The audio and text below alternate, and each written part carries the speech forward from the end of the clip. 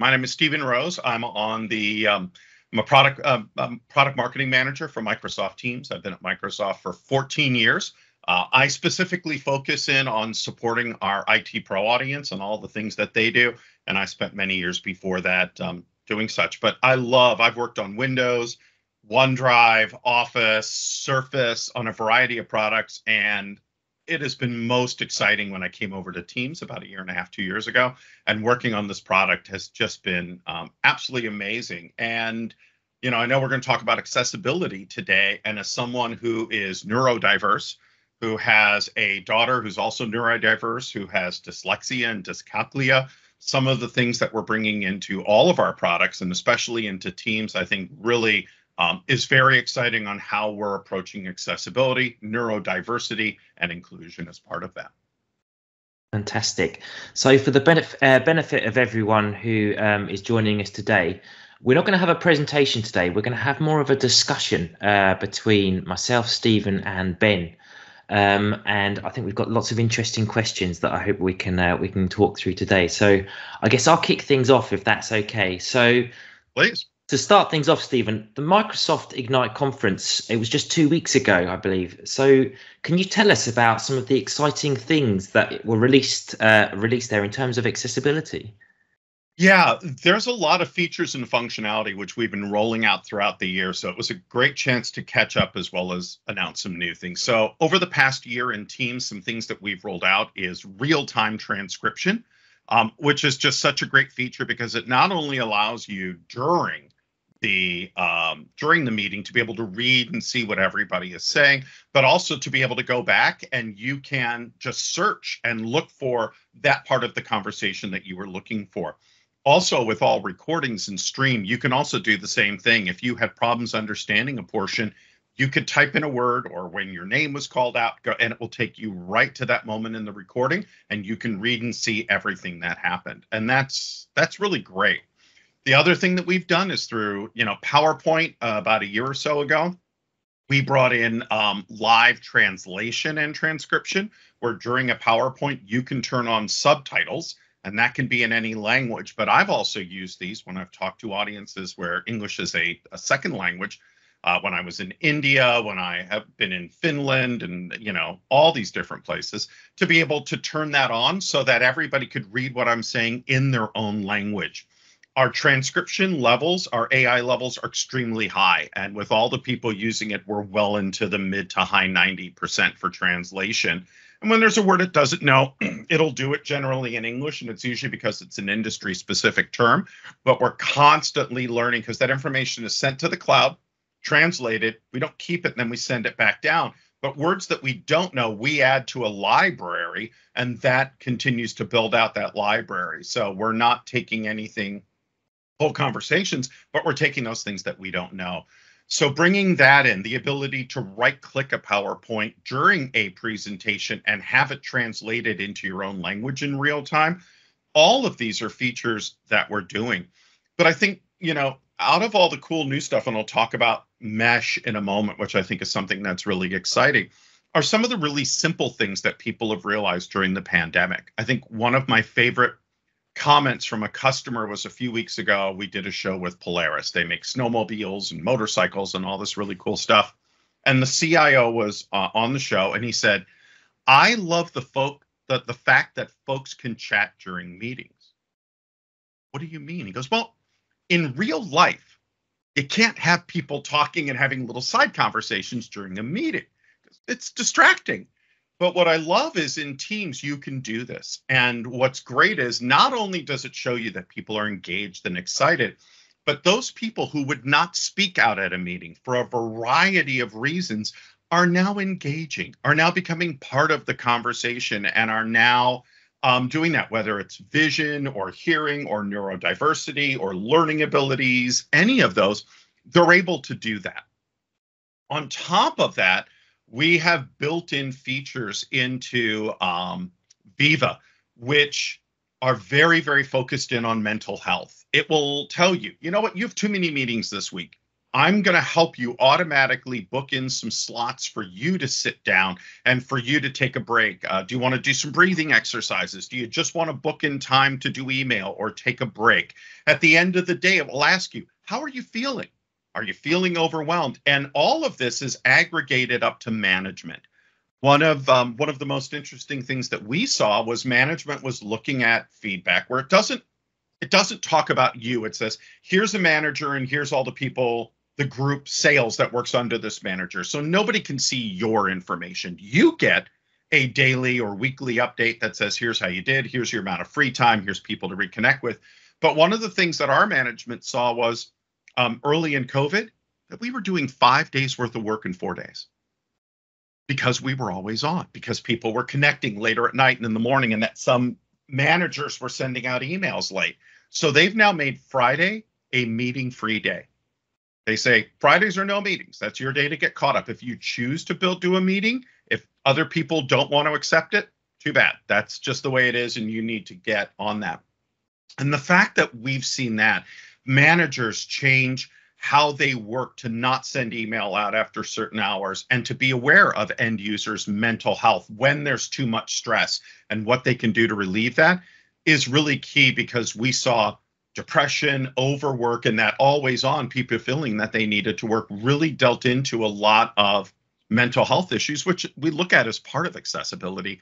And it really helps management to better understand where people are at emotionally and mentally as well as physically to really help and ensure that they have a good work style. So I think those, plus we announced a new feature called Mesh, which allows basically you in an avatar form to be able to connect. Let's say if you can't go to a conference, to be able to meet up with people at that virtual event and have one-to-one conversations. And because we've made them just torsos and heads, everybody's at the same level. It could be how we see ourselves, and nobody's taller or shorter or in a wheelchair or whatever. Everybody's at that same level. And of course, with all of our accessibility features, we have high, low resolution, different color, all of that to make sure that people can have the most equal experience when using our products as possible. So I know I just threw a lot into a short period, but we've done so much over the past year, and it's been such a focus for us. And now bringing it to Viva, bringing in Mesh and all of the functionality that we brought into Teams to create a more equal experience has been really exciting, and is something that I've been able to really leverage myself over the past year. Wow, that's so good. Thank you, Stephen. And don't worry about kind of throwing all that information. I think that's what we kind of do with the webinars. They're kind of very much lightning talks and lightning presentations. So and it's so difficult to try and get all that information in. Ben, I've got a few questions, but Ben, did you have anything that you wanted to ask Stephen? Yeah, well, I love the captioning and transcription tools in Teams. I think they're game changing. One thing I was really interested in is how you get it to be so accurate, and how do you keep improving it? What is the process for the artificial intelligence that allows you to make those improvements? It's all magic. It's little elves and magic. That's how we do it. No, I think, we play with everything internally. We have a variety of programs like our Insider for Office and Windows and private previews. And then we have a lot of programs that, we have 150,000 employees around the world that start to play with this on the inside. And then we have customers who are dying for this, who play with it as part of previews. And then we have our insiders. And if you're a member of our insiders, you get our software first and often test features. And part of that is you're going to give that feedback and you're going to do it. We have an amazing Microsoft Most Valuable Professional community, which is tens of thousands of real world experts that don't work for Microsoft all over the world who are also playing with this and giving feedback. Our goal is to make sure that whatever information we collect is private and we don't share it and that we don't tag it directly to you, but we're also looking at how you use our products and which features you're using, and always looking for feedback that helps us to improve it. So it's a variety of ways that respects your privacy at all times. That's always first. But also allows us to grow and make sure that we're getting that level of accuracy in every language and every dialect that we need it to be. I know it's not the most specific answer, but it does give you from a high level. I didn't mean to make that sound like a marketing answer, but it is all about the security and privacy at the top level. But we have a ton of programs, anybody can go to Insiders, type in Office Insiders, Windows Insiders, Teams Insiders, and you'll get links where you can sign up for those programs and see features first, but we're going to get your feedback from it to make sure that it works well. You mentioned training in there as well along the way. It's I believe in Microsoft you have your kind of an online training suite. We have tons of online training stuff. I'll throw out 3 really great links for people. The first one is obviously for accessibility. We have Microsoft.com/accessibility, in which, if you break it down, we talk about how we're not only committed to accessibility for everybody, but we break it down by all of our vision, hearing related tools. And I'm looking at it right here off the page: neurodiversity, learning, mobility, health and assistive tools, accessibility in 11 and Microsoft 365. And I love the Surface accessibility kit that they brought out a few months ago to make Surface better. We have a special controller for Xbox for people that have limited movement and things along that line. So there's a lot there. For adoption and training, we really kind of have 2 areas. Our first area is adoption.microsoft.com. We really see adoption as the step before deployment of any tool, because it goes into, here's the resources, how to get a change champion, how to understand where people's pain points are in their role, and how to build training portals for your own company out of that. And then we, of course, on our docs.microsoft.com have our MS Learn platform, which is step-by-step guided training for end users and IT professionals that people can go into, and there are click-through demos. And also you can get demo environments that you can do walkthroughs and you can practice in and turn on all those features that you would want to turn on and test. So there's a wide variety based on what folks are looking for that will allow them to get in early, see how it's going to affect or benefit their end users, and then plan accordingly. Great, thank you.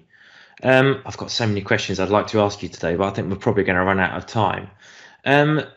I guess one question I'd like to ask, and I know that we're kind of preaching to the converted with everyone that's watching the video, because they obviously have an interest in it, which is fantastic. But do you have any tips on how we can get people to kind of think of accessibility the same way that people use spell check, for example? That's great. I know we do a lot of things, like when you put in a picture, it'll prompt you for an alt tag once you drop it into Teams or into Word or into anything that you're doing. As part of our editor, there is an accessibility checker that will go through. That's something we used to have in PowerPoint that would do accessibility for slides, but it will go through anything that you're creating and do that. And now we've added some AI features, which actually now is you're typing and you're adding someone, if you're talking about a presentation, it'll just link that presentation right there. It will drop those people in. But I encourage people to click that editor button before they send off that long email, that wrap up, whatever it is, and click that and look at accessibility, because it will tell you, hey, some of these words are not going to work.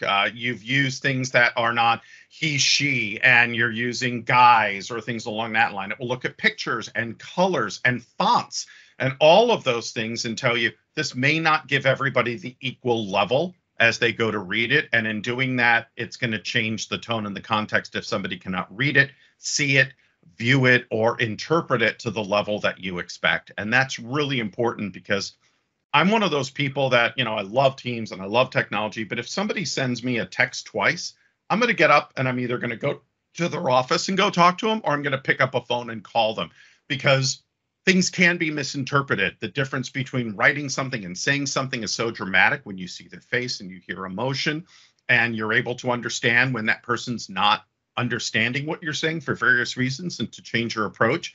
So I think as great as technology gets, there's nothing that replaces human interaction and human touch. And I encourage everybody to do that, because it will make everything else we're doing better. And I know I'm a technology company saying that, but it's true. I completely agree. So I think Microsoft doing a really lovely job of helping to raise the profile of accessibility in terms of mainstreaming. I know there's a lovely feature I discovered in Outlook that means you can encourage other people to send you accessible stuff. So it's not just about you creating accessible stuff, but you're propagating that good practice throughout your organization. I think that's absolutely spot on, Ben. I was about to say the same thing. I think that, Stephen, you were bang on with what you were saying there. First, in terms of kind of that the email side of it, we all send so many emails. We all think about what we're putting on a VLE now. I think, well, I hope we do, in terms of kind of is it accessible and stuff like that. But I think so many people now are forgetting about the kind of the email side of it, the communication with students or whoever it is, colleagues, things like that. And I think that's one area that I think people can really kind of step up on. So I think that's a great shout. And certainly with the kind of the sending multiple communication via email and text and interpreting that the wrong way. We actually had a talk on that, or kind of along those lines, from Professor Phil Race at a previous webinar. And he said exactly this. He was saying that, sometimes you write something and then you can read it in one of two ways. You can read it in a happy voice, or you can read it in a bad voice. So if you're having a bad day, you're going to read that email in a slightly bad tone. So I think getting up and going to see someone and kind of, is a very important story. So, very true. Think about the response you're getting. And if you're going, what? Call, visit, talk. If it's not making sense, then there's that disconnect. And rather than propagating that and making it worse, all the spell checkers, all the AI tools in the world isn't going to fix that. But it's doing that and understanding that people do have disabilities and some of them are invisible. With me, I have ADD, I have ADHD. I have learned, and it's gotten worse as I've gotten older. When I got into my 50s and mid 50s, it got worse. I got diagnosed. You're not 50.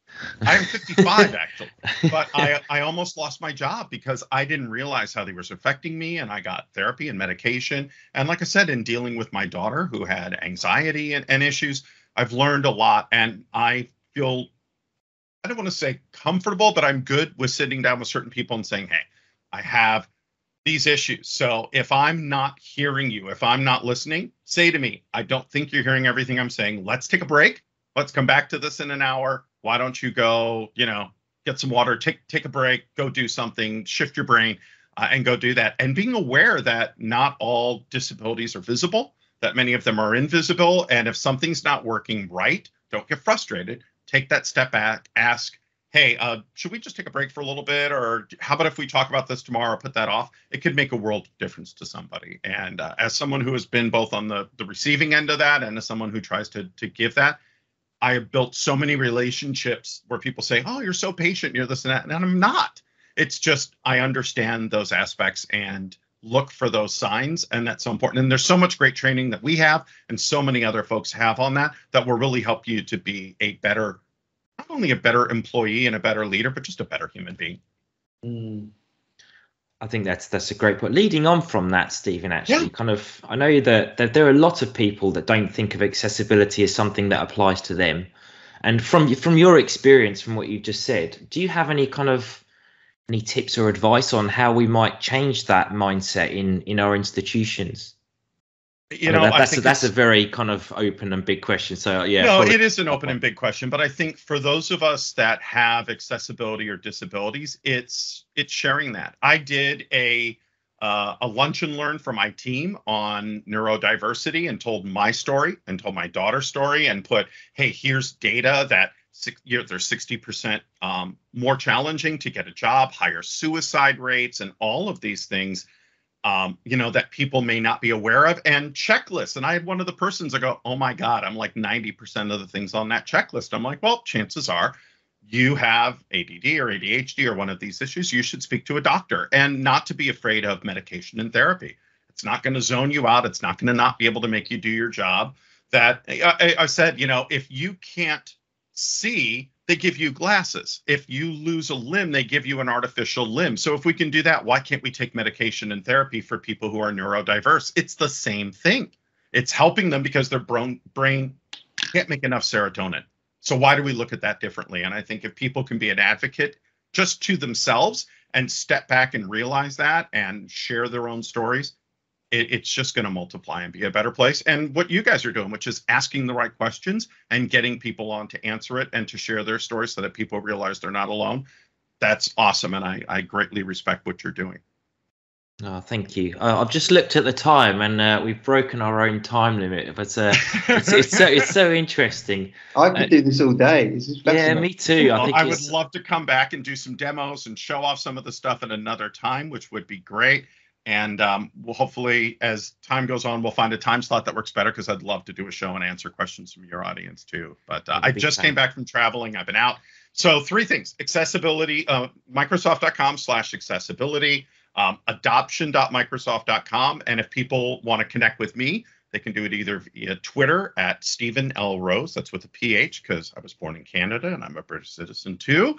And aka.ms/inside MS Teams. That's my show, Inside Microsoft Teams, where we interview customers and we delve into this a little bit, but you're making me think I may need to do a whole show on it next season. So I appreciate it. And if I do, I'd love to have you guys on to talk about it and be my guest if you're willing. Oh, we'd love it. It'd be awesome. Absolutely. All right. I think we may have to do that. And that's our choice, to do lots of cool demos and stuff like that and bring that out. And I'll see if I can get our head of accessibility to join us too. I think it'd be an awesome show.